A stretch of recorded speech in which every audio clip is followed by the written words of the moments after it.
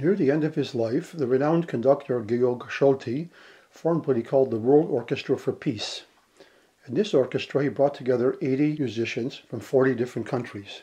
The idea was to show that even people from widely different cultures and backgrounds could cooperate to make something wonderful together.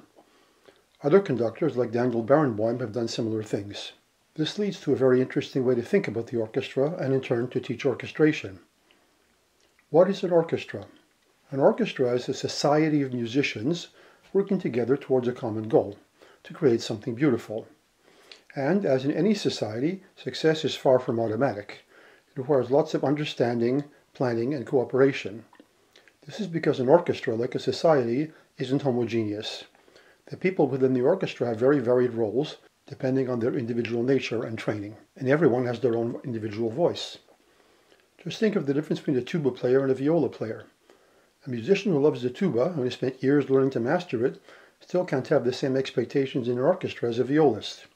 For example, tubists don't play all the time. In fact, in the average score, they often have very long passages where they don't play at all. And the tuba player is usually alone. It's rare to have more than one tuba, even in a large orchestra. The violist, on the other hand, usually plays along with the other violas in the section, and strings normally play a lot more often than the tuba. So in a sense, when the tuba does come in, it's more noticeable than the viola. Obviously, the composer could decide to give either one of them a prominent solo, but that isn't common. And this is apart from the difference in character between instruments. People choose to play an instrument because they're attracted to its sound and its expressive character. And the composer chooses the instruments that best express the character they're aiming at. For example, here's the start of my Fourth Symphony.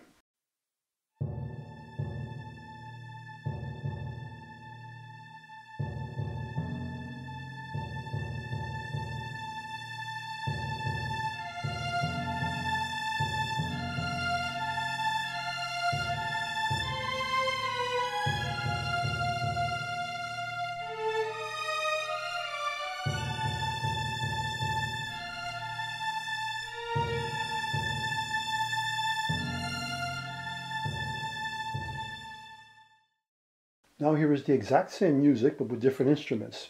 The character is totally different. Neither version is particularly difficult to play, but emotionally, what a different world.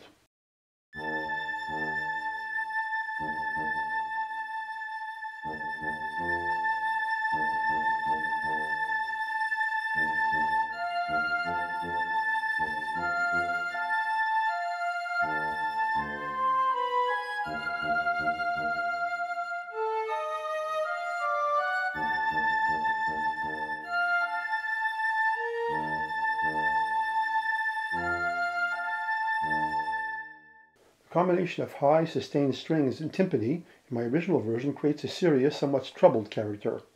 In the second version, the flutes are light and the low bassoon just sounds a bit playful. Incidentally, there'll be several other examples from my own music in this lesson, mainly due to copyright issues when I use other composers' works and performances thereof. Also, in my own music, I can also show alternative possibilities different from the ones I actually chose. Getting back to the idea of an orchestra as a society, an orchestra can be thought of both as a group of individuals, each with their own distinctive character, but also as a group of smaller communities. For example, in a full-size symphony orchestra, it's not uncommon to have 50 or 60 strings subdivided into violins, violas, cellos, and basses. The violins are usually subdivided into firsts and seconds. Most of the time, the string players are playing as part of their group, not alone. A given passage may or may not include all the subsections, but it's very rare to have a solo part for one double bass or one second violin. What makes the string family unusual is this fact. They're normally a kind of a choir because all those people are playing together. As in a choir, the sound of one person playing or singing a given line is very different from the sound of a large group of people playing or singing the same line in unison. Obviously the choir is louder, but the difference goes deeper than that. When we speak of the sopranos or the altos or the first violins and the violas, we are referring to groups of people blending together. And there's something quite beautiful about this. In fact, this is one of the attractions of an orchestra. Sometimes you are listening to individual voices, and sometimes you're listening to a group of people singing together. This is called the chorus effect. But this kind of grouping requires a lot of coordination. For example, the choir master has to know where each section can breathe in relation to the text and the musical phrasing. A section of violins normally all use the same bowing at the same time, usually decided by the concertmaster or the conductor. Otherwise, the overall musical effect can easily become tepid or even chaotic. This is a good example, once again, of how a group requires a lot of rules, conventions, and planning to function effectively. And a lot of these decisions have to be made in advance. The woodwind community is rather different. For example, even a large woodwind section might contain around 15 musicians compared to those 50 or 60 string players. The subgroups of woodwinds, like the oboes or the clarinets, are more varied in sound than the string sections. As a result, a whole woodwind choir is harder to balance well than the strings.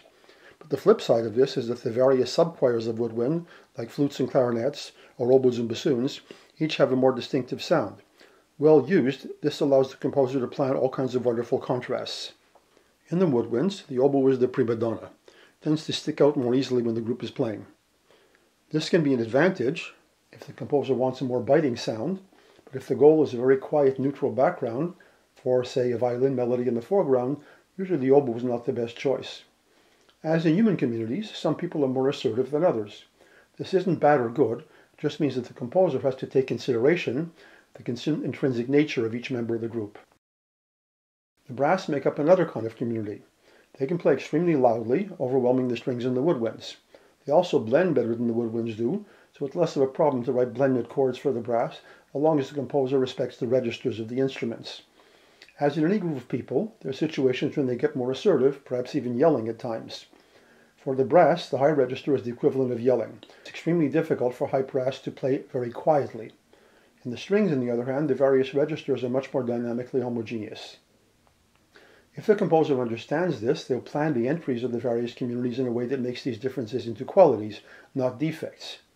For example, if the composer wants to make a huge crescendo, they shouldn't start with the trumpets and add the violas at the end. Wind phrasing is related to breathing and tonguing. String phrasing is affected by the physical rhythm of the bowings. Within the winds in brass, the tuba uses much more air than the oboe. Again, the composer has to understand and respect these differences. One reason the tuba can't play non-stop for 80 bars is the amount of wind required and the need to breathe often. But the double bassist can play for 100 bars with no rest, no problem. What about the percussion group? The percussion group is the one group where one musician can play several completely unrelated instruments. While, say, a flute player might also play piccolo, piccolo is still basically a small flute. But a percussionist might be playing the main melodic line in the marimba, and then 10 bars later, reinforcing a climax with a huge cymbal crash. So the percussion player can have multiple possible voices even within the same piece. The instruments in the orchestral families have natural balance characteristics. For example, you can't accompany a viola solo with high trumpets and trombones. Generally, the more people are playing, the less possible dispositions are available due to these facts about balance. Just as in any group, some people naturally take up more space than others. The advantage of an orchestra is that there are also many combinations of instruments that are more subtle.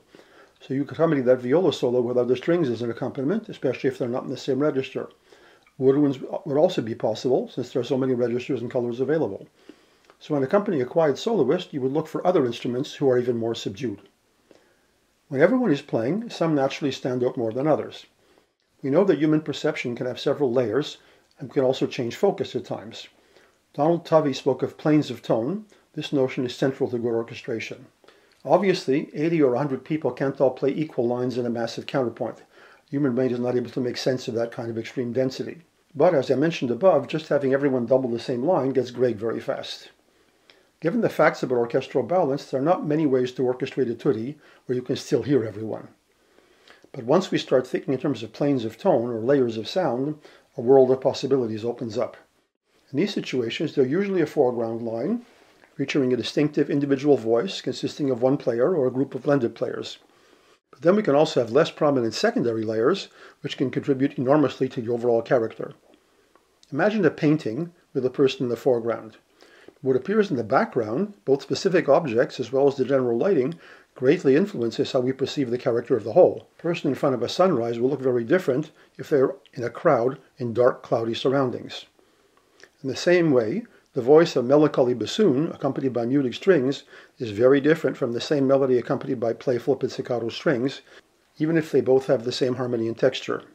Here's an example of this kind of simple texture.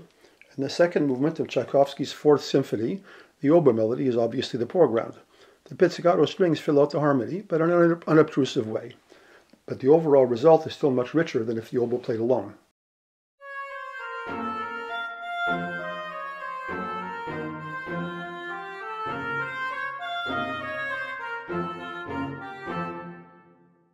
background in music sometimes contains more than one layer. A large group of people may share a common goal, but each person's way of expressing it can be different. Imagine, for example, some people singing along quietly, doubling the main line. Or they may be using what is called heterophony, where the doubling isn't exact, even though it follows the same general contour. This is one way of enriching doubling so it doesn't sound totally mechanical. Here's an example, first, of a passage with literal doubling.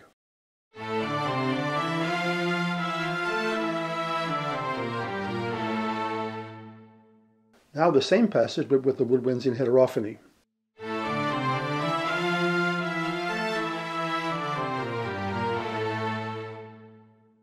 The difference is subtle but real, and for the players there is a sense that each one contributes something a bit more unique, while still being part of a larger whole.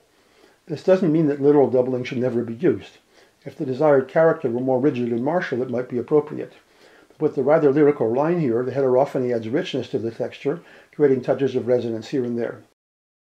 In orchestration, we refer to the various layers in the texture as the foreground line, usually melodic, but sometimes a leading rhythm, the harmonic background, including a somewhat contrapuntal bass line, sustained subtle resonance to give an impression of sonic depth, a separate plane that might add movement, making the whole ensemble more alive, little touches of color to underline important moments, and touches of counterpoint to enrich secondary lines. I call this quasi-counterpoint.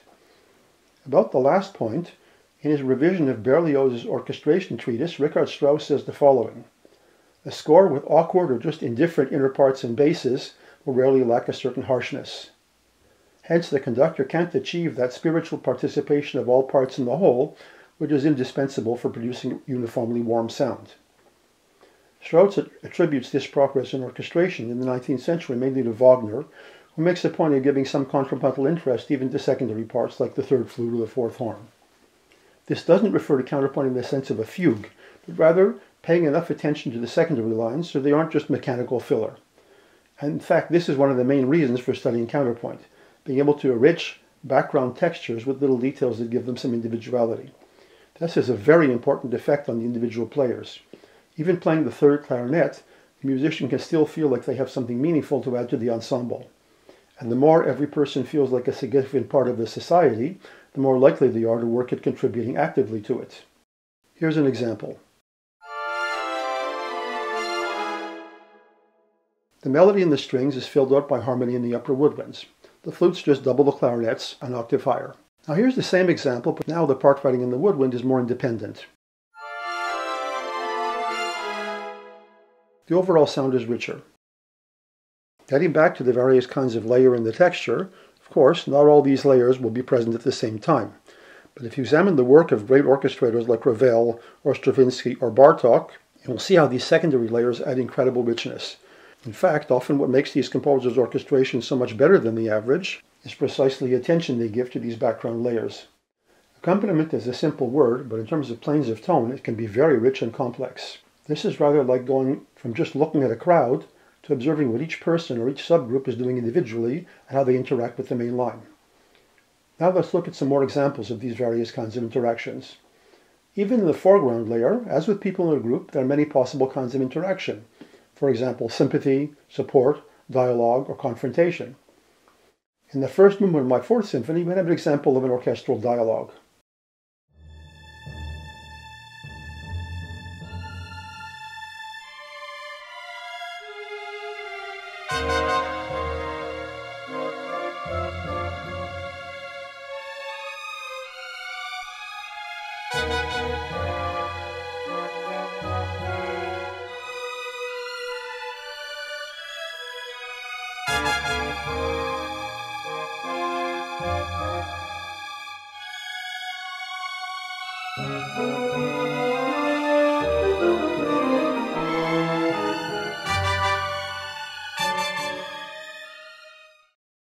In measure 198 to 9, the strings restate the main theme of the movement.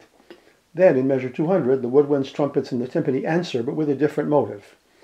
Measure 201 to 204 repeat the same process, but with different harmony. In measure 206 and following, the woodwinds add another 16th note motive for their responses. This adds interest for the listener and for the players, as the dialogue is evolving, not just static. My favorite example of confrontation in the classical repertoire is the slow movement of Beethoven's Fourth Piano Concerto. which starts off with the piano and the orchestra in completely different moods. The strings are rather assertive, but when the piano replies, it's with a quiet, tender phrase. What is incredibly moving is how, within this short movement, the orchestra eventually becomes more like the piano, so the movement ends with the assertive theme completely transformed. Here's the start of the movement. The strings and octaves present a rather aggressive theme, which arrives on half cadence. Then the piano comes in with totally different material, very quiet and tender.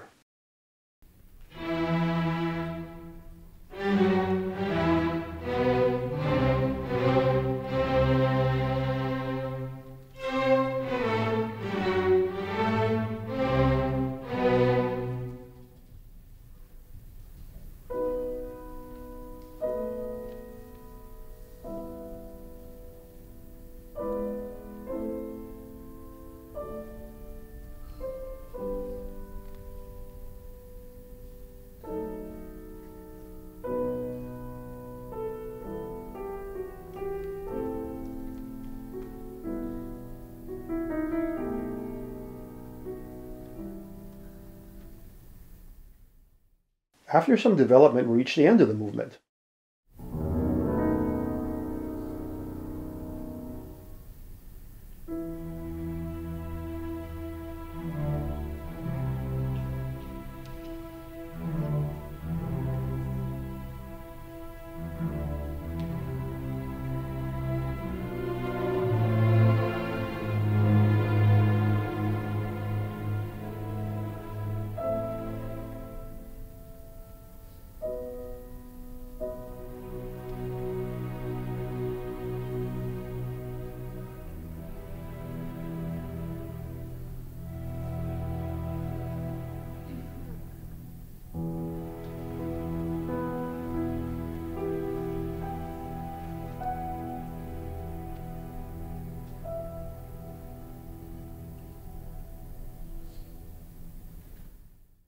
The assertive theme has become very quiet in the bass.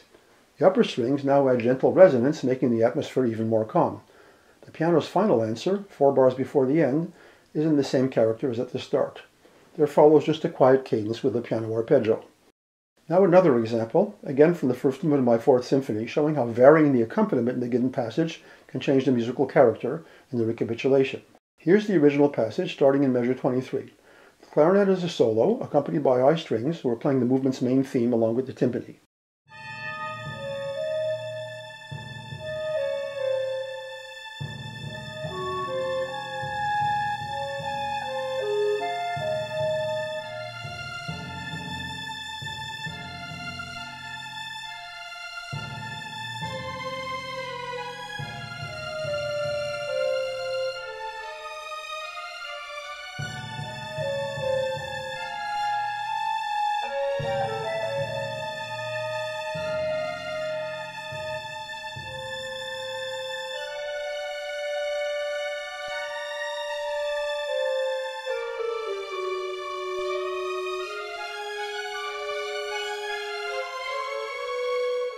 Now, here's the same passage but reorchestrated in the recapitulation. Notice the harp and vibraphone parts. They add background movement, wasn't present before, making the texture richer.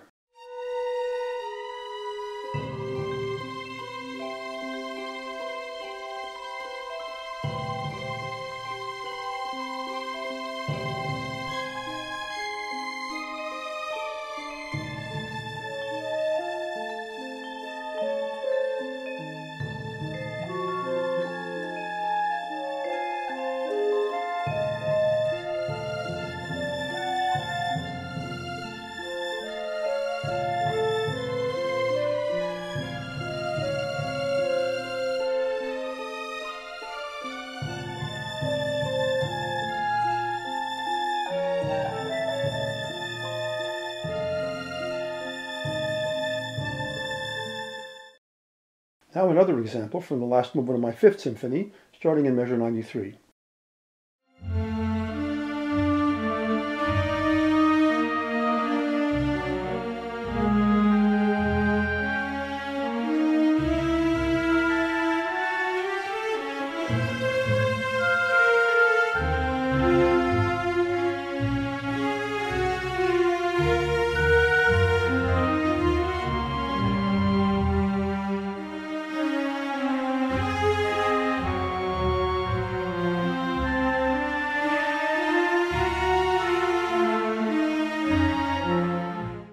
Here the accompanying parts have multiple different layers. The main line here is in the cellos and violas in unison. The bass is pizzicato in octaves in the double basses. The oboe comments on the cello line, first with short two-note phrases, which then get a bit longer in measure 99 and following. Finally, the violins are holding one note in octaves to create a kind of resonance. Now let's listen to two other versions of this passage. First, without the oboe.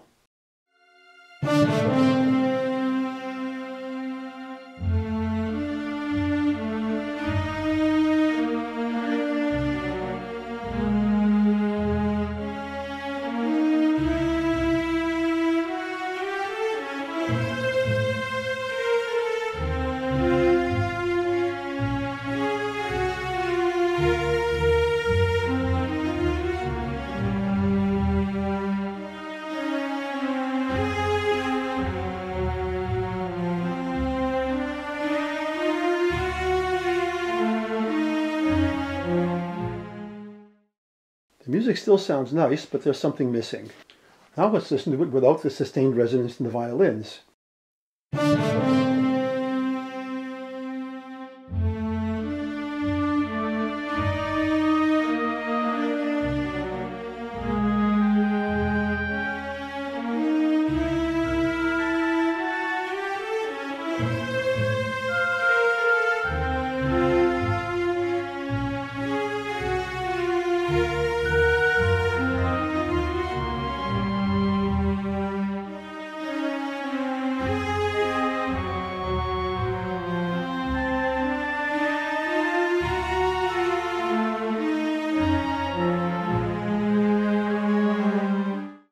Although when you listen for the first time, those held notes don't attract much attention, taking them away leaves the music sounding rather empty.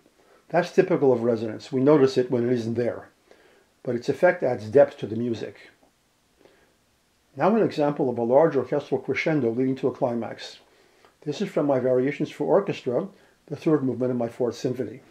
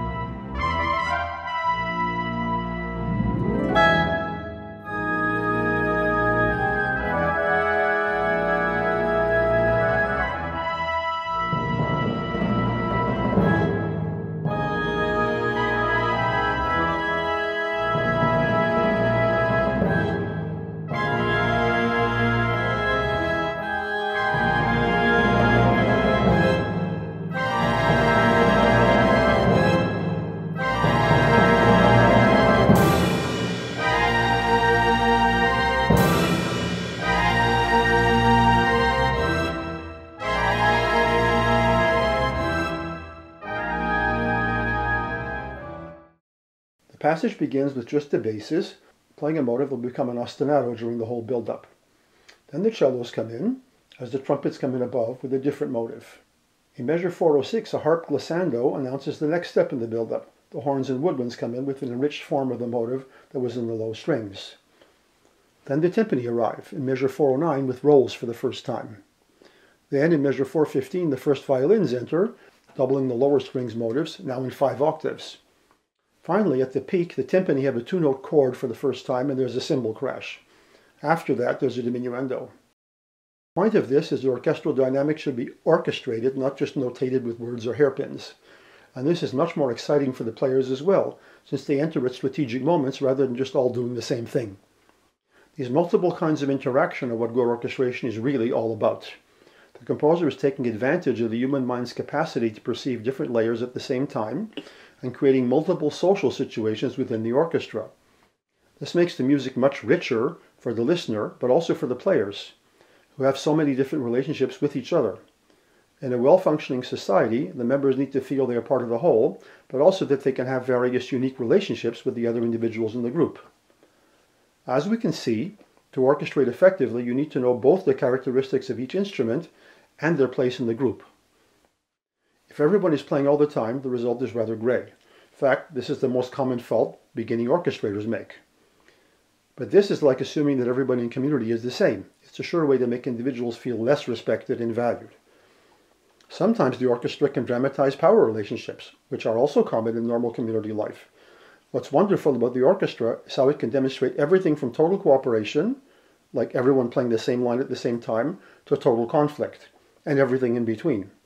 And all these relationships can happen and evolve within the same piece. Indeed, part of the pleasure of listening to orchestral music lies in these many different interactions between the individuals and the groups. An interesting question is, why does an orchestra need a conductor? Although the days of dictatorial conductors are receding now, a good conductor can make a huge difference to the group. There have been experiments with orchestras without conductors, but it quickly becomes evident that if everyone weighs in on every decision, it takes an enormous amount of time. An effective leader just makes the whole more efficient. What makes a good leader or conductor? First, they have to really understand everybody in the community, in the orchestra. Second, they need to lead by inspiration rather than by force. It's true that in the past, there were some famous conductors like Toscanini who were dictators, and they sometimes humiliated the individual musicians, but thankfully that is no longer the norm. The composer's job is to plan all these human interactions to set them up in convincing ways. A deep understanding of orchestration requires a lot more than just knowing the ranges and capacities of the instruments and the orchestral families. A good composer will imagine the effects of the many possible social interactions in the orchestra and multiple simultaneous planes of tone. Over a larger work, a good composer will be trying to give as many people as possible their moment in the sun. This is why seeing the orchestra as a real society, made up of many different individuals, all with their place in the whole, is an excellent way to teach orchestration.